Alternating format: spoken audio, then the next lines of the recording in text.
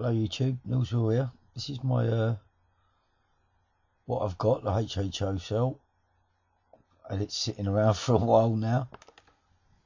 What I'm trying to do is seal it up to stop all the current leakage. I've used a fix-all sealant, and I haven't tested it yet, and I won't have a comparison of what it would have been beforehand. They're all the stainless pipes are welded together. The inner pipes are welded at one end and the outer pipes are welded at the other end.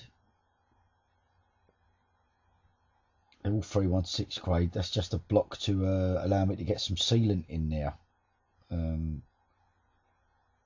Really, I've just sealed both ends, and the pipes, what you can see inside, are out of a dishwasher. The 15mm pipes in the inner stainless steel pipes on the cell are 16, so I had a mil or half a mil to put a bit of sealant in, so that once that's in the electrolyte, the water should be able to travel through the centre, and basically I'm going to plonk that in a bucket. Just showing you there, getting the sealant in a little bit better than it was. You know, in 2 stages, get some in and then tidy it up. A bit laughable tidy. It doesn't look that tidy, but it's just really to get me started for experimentation. I've had this cell sitting around for I would say a couple of years now.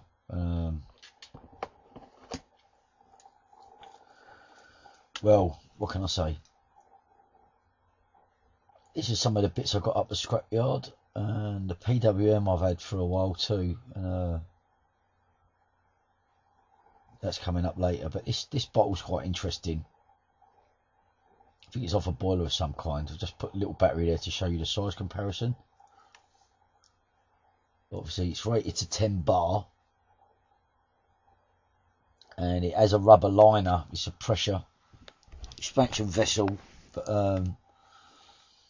I could pump it up, put some air in it, or maybe something else in it. Might have to link it up something. You're gonna get some rust remedy in there and clean it out, and then smear a coating of fix-all on it. There's my PWM. It does work. Still drying off, so I'll be testing that in the next couple of days. There's me bodged up connections, because I didn't have any. I always seem to have the wrong connections in my pot. Always buy the wrong size. It drives me mad. So I ended up just making some. You know where it is. What's the next one? The next one is a HHO bubbler and some other bits and pieces. Self-explanatory. I like this. Off the bottom of a boiler, I've just put some solder in there. They're quite handy because you can.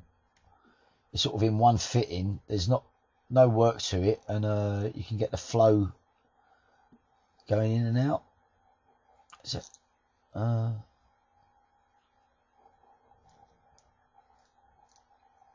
that was another find up the scrapyard. That it's a heater nozzle. It's stainless steel, and my little HHO gas tap for the moment.